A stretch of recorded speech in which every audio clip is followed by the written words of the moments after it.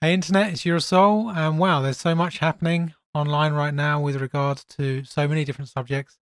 Really trying to piece together all the evidence in relation to Jeffrey Epstein and so many different aspects of the tangled web connected to him.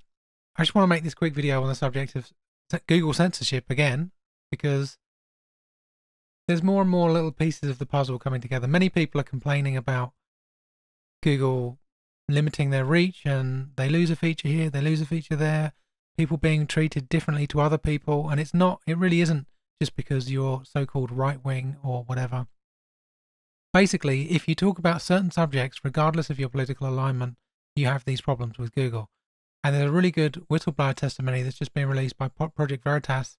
Another one, this guy was actually interviewed by them a few weeks ago, but they blacked him out. Now he's left Google, and in fact, Google figured out who he was, basically, and had the police come down and do a, quote, wellness check on him, claiming that he was mentally ill and all this kind of stuff. Actually sent robots to his house, the police did, like anti-bomb robots. I don't know exactly what was going on there, but anyway, he's done another interview with Project Veritas where he goes into more detail and actually dumped a bunch of documents from Google, which show more of the details of how they censor people on a technical level, and actually lists of websites and keywords which they've censored, he claims. Now, I've noticed this kind of censorship taking place for a very long time on Google. It's absolutely no surprise to me. I knew that, in the earlier days of the internet and Google, before all this happened, you could search for keywords related to controversial subjects and you'd get suggestions. You get basically the right results. You see what you would expect to see, an unbiased list of keywords and search results related to the subject, just like you do with other subjects. But then probably 10 plus years ago, actually, they changed that, and certain keywords, just especially on YouTube as well, you wouldn't get any relevant keywords coming up, or any relevant search suggestions when you put in controversial keywords, and that's just extended more and more and more. And what he's actually showing you here is the insider's view of how that all works. Now, I'm not going to play the whole video. I really recommend you watch the whole interview with him. But this is relevant because basically my recent video about Jeffrey Epstein, probably all my videos to be honest, but the recent one, and Bill Gates, Microsoft, is a good example, I think, of how YouTube is not treating me and many people like me fairly. But let's just watch a few seconds of this clip first of all. Who knows what that person's thinking? When they see the documents themselves, they're going to be shocked, they're going to be terrified, and they're going to be like, how can Google so blatantly lie to the American public and lie to Congress when there is a pile of evidence showing that what they're saying is untrue? Here is another one of the documents that you leaked to us. This is, well, tell us what this is. Okay, so this is a blacklist, one of many blacklists that are at Google. This particular blacklist is showing which news sites aren't going to show up underneath the search bar when people are searching on their Android phones. Right, so I've actually got the files that he's dumped, and there's only a couple of lines in there, a couple of files in there that I can see which are relevant to this kind of blacklist. But he said there's many more. I'm sure there are. This is just for one area of Google. Not that big a list. I don't know whether it's the full list or not. But if we look at some of these domains, you can see here you've got Godlike Productions, which is one of the main, very common site used for dumping leaks and information the mainstream's definitely trying to bury. Who else have you got on here? You've got Infowars. You can argue all day long about the value of Infowars, but I would suggest that it probably shouldn't be blocked anyway. This Natural News is in there somewhere. You've got various torrent sites as well. So basically, they're linking. I mean, if you have a website which allows links from other sites to be put forward in news areas and so on, things like that, you do need a blacklist. Basically, there are all kinds of domains out there that shouldn't be in your site according to your own policies. It could just be legal reasons. It could be, you're trying to block out porn, that kind of thing. There's nothing unusual or wrong about having a list like this. The issue is who's in the list and why. So none of my sites appear in there, but, the kinds of sites that do appear in there, I mean, Natural News, for example, I don't agree with everything they put on Natural News, but they've put a significant amount of things in there which I would say are backed up by science, and, they're not... You'd have to go some to prove that they were spreading fake news, let's put it like that. The only real... let me put it this way, if I worked for Google and I wasn't an expert in health and medicine and so on, and someone came to me and said natural news is spreading fake news, and I looked at their website, I'd see a massive library of stories about drugs, health, nutrition. Basically, I've got no real way of knowing whether that's fake news or not because I'm probably not an expert in those subjects. So what do? Well, I could go and talk to a quote-unquote expert. Well, then it comes down to who you talk to, doesn't it? Because you could quite easily just go and talk to a pharmaceutical company executive or whatever and get a bunch of, people from Merck or Glaxo or whoever to come down and pick out, oh yeah, this is real science, this isn't. Obviously, they're going to be picking the ones that suit their agenda, aren't they? They're going to be saying anything that benefits them as a corporation is real news, anything that makes them look bad is fake news. It's obvious. We don't know exactly how Google has chosen these sites, but they haven't revealed that. But I'm fairly sure that most people wouldn't agree with the way that they're choosing these sites anyway. So what I want to bring you on to now is this video here, which I uploaded a few days ago.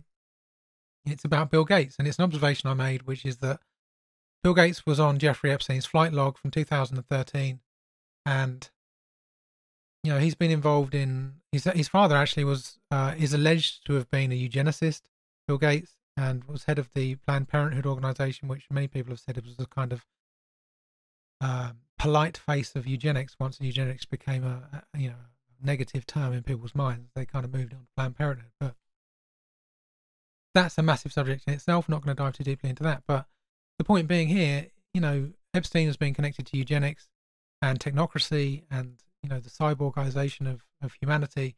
Bill Gates is very much connected to all of that as well. It's not surprising that they knew each other and that Bill Gates was on his plane. The question is, how far does it go? I mean, does it extend to blackmail? Does it extend to child abuse and that kind of stuff? Well, I don't have any specific definite answer to that, but I do know that in 2013, the same year that he was logged as being on Epstein's plane, there were news stories circulating that a man had been arrested at Bill Gates' mansion who was his personal engineer, who had 6,000 plus images of child rape and child abuse and porn and so on. So I have to, I'm sure anybody with a brain is going to ask the question, well, if a man who is, the fact that he's a billionaire is almost irrelevant really, but it's important from the bigger picture perspective. But if any person were to be found to be definitely in the close vicinity of one of the world's likely largest child abusers or in a ring of child abusers, and then his own personal engineer, bearing in mind he is also an engineer, who lives with him, is arrested for the same thing, it doesn't take, a detective to realise that we should be asking about that man in the middle as well. At the very least, it's highly suspect that two people close to him are involved in this. The average person probably doesn't know anybody who is involved in any of these kind of things. So for one person to have two people around them like that is definitely questionable. So anyway, I made a short video about that, and people pointed out, as they pointed out previously from my previous video about Jeffrey Epstein, that the video wasn't showing up in all the ways that they would expect it to in YouTube. So if we go to, this is the actual video, the first one that I uploaded for, that was just basically showing you the 4chan post, which claimed that Epstein wasn't dead and he'd been switched out.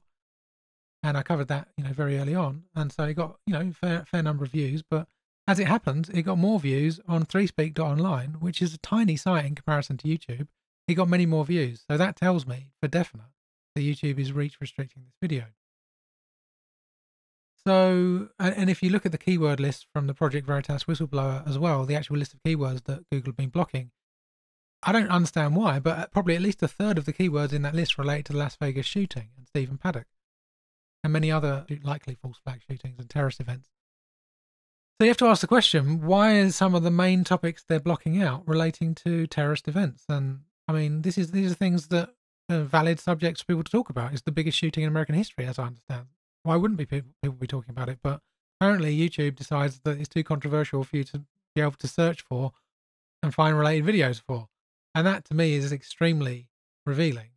And, you don't have to be a conspiratorially minded person or an investigative minded person to question why they're doing that. So, people pointed out, if you type Epstein in YouTube and sort on upload date, this video doesn't show anymore. So I tested that, and that's completely true. It was true at the time, and for days afterwards. If you were to search for Epstein, basically search the list of results by upload time, you can scroll through and see all these videos from other people on the subject, and then mine isn't there. In fact, none of my videos on Epstein were in that list. So for the rest of the world searching for this subject, when they look for the newest videos, they don't see my videos. And I have no explanation for that. YouTube has never, or Google have never contacted me and said, hey, you should do this, you shouldn't be doing this. Please look at this particular term in our documents as to why we're restricting your videos. So, people are saying, I support you now because we can see that you're being downgraded in Google and so on. So then I made a reply to someone, I think it was here, basically saying, oh, by the way, I've uploaded a new video about Bill Gates. I can see no one's watching it. Can you go and check it out? And basically they said, you can find it again.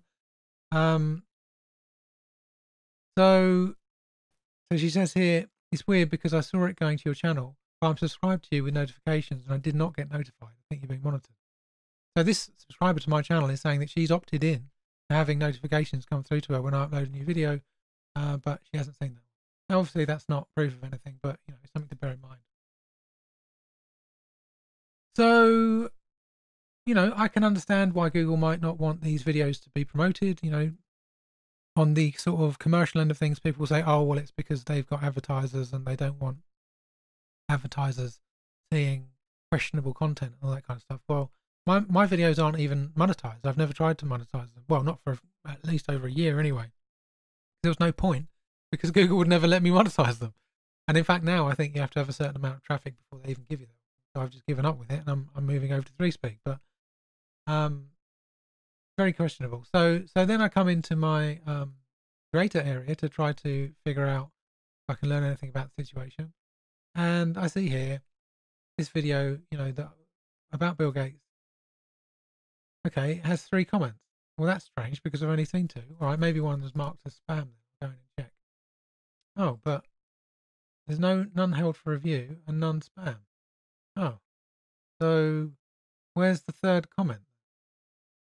I have no idea because there isn't a 3rd comment visible to me. But I would suggest Google systems, as vast as they are, they're not the best maintained systems in the world. They're professional in many, many, many ways. But I've noticed when it comes to particularly the censorship end of things, they seem to leave a few loose threads, let's say. So, it's possible that someone's left a comment that I can't see and that Google has completely removed and I know nothing about. So yeah, if you want to know the truth of important subjects, Google is not the network for you. Full stop. You might find a fair amount of information on there, but in my opinion, when you get too close to the truth, you say too much, which ties too many dots together they don't want joined together, then they will take steps to, at the very least, limit your reach and possibly kick you off. But in my experience, they prefer not kicking people off because it draws too much attention to them. And probably because if they kicked off everyone they wanted to kick off, it would be a huge number of people. So instead, they have this sandboxing approach, which is to limit your ability to use their site and for people to see you, but without you even knowing. So you don't complain about it. You just, from a psychological perspective, it's quite a powerful way to put people off of producing content because ultimately they're just going to feel like, well, there's no point. No one's interested in my work. That just isn't true. And if you look at how to optimize videos on YouTube through keywords and that kind of thing and titles, you'll find that it's also set up, just like Google's main search is, to unfairly, I would say, bias the results towards successful big traffic sites. So, which typically means corporate controlled networks that have used their resources to collaborate and buy out competitors and so on. So, just like with the TV networks, you have maybe hundreds of channels, but they're all generally mostly controlled by the same people. And as a new person coming into YouTube, for example, trying to grab traffic and get attention, very, very, very difficult. And in fact, I would suggest, you're going to have to do some pretty clever tricks to actually get any attention at all, probably having to promote quite a lot away from YouTube. And then that, your chances of success with that depend on how much the networks you're using are controlled as well. So very, very dodgy and dangerous situation, in my opinion. And we definitely need to be doing everything we can to communicate with each other, network, share information away from the controlled internet, away from YouTube. Don't, by all means, put your content on YouTube and so on, but don't expect it to be seen by everyone who wants to see it. Sites I would recommend are my own site, eureka.org, ureka.org, which uses the Steam blockchain, which is an immutable blockchain, which basically means your posts, if you choose them to, will go onto that blockchain, which is public, completely public, and it is not censored. Individual sites that use the data from the Steam blockchain can choose to censor, and steamit.com does sometimes do that when they're asked to by legal request. But other sites like steampeak.com and other ones are a little bit more under the radar and I don't even know if they get those requests, but they certainly don't censor as much as steamit.com does. Minds.com is also a pretty decent site, I think, and there's a few others as well, but those are my preferred ones. Particularly anything that's powered by blockchain, because it actually decentralizes the ability to host the data, and to censor it becomes much, much harder. So yeah, if you found this useful, if you've got any comments on this subject, any extra information regarding YouTube censorship or how to circumvent it, that kind of thing, definitely let us know in the comments. And until next time, peace.